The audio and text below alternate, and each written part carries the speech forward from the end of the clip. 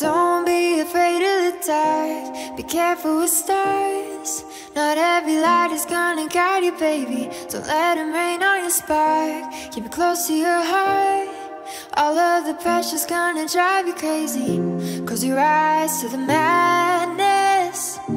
In the morning it's all gonna vanish. Don't be afraid of the dark, be careful with stars.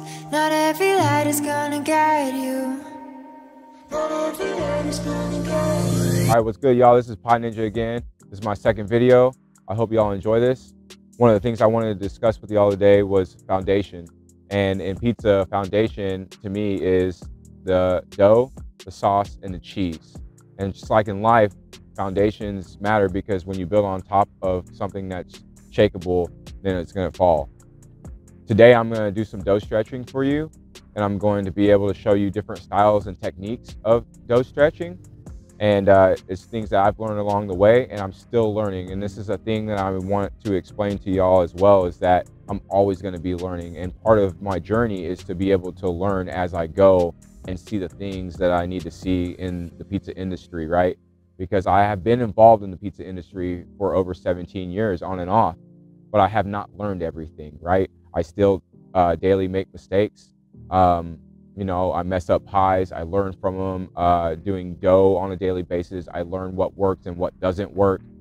I get super involved in it because I'm very passionate about it, and I want people to understand that level of passion, because that passion has saved my life. For this particular dough, I made it on Saturday and I let it proof for 3 days before I want to use it. Particularly what I do. There's always other avenues that you can do.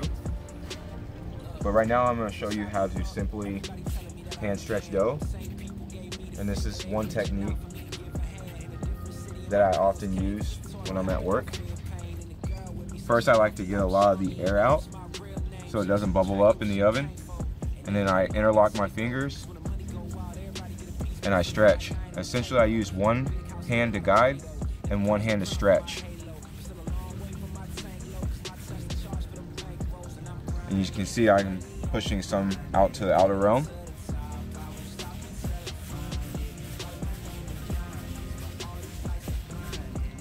And you got your dough. So the next one I'm going to show you is another technique. It's a little bit difficult more to do it with such a small dough ball. But essentially I'm going to get the edge of my palm and I'm going to make the crust line.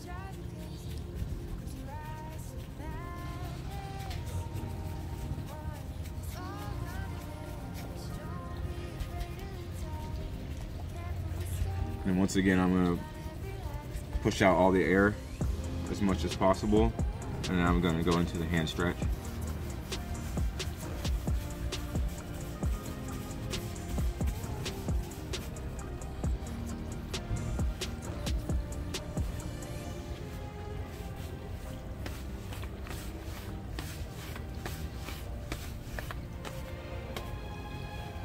Part of my journey is to discover the other things that work in other fields. I want to be able to do deep dish pizzas. I want to be able to do other types of pies that people love and that I will learn to make.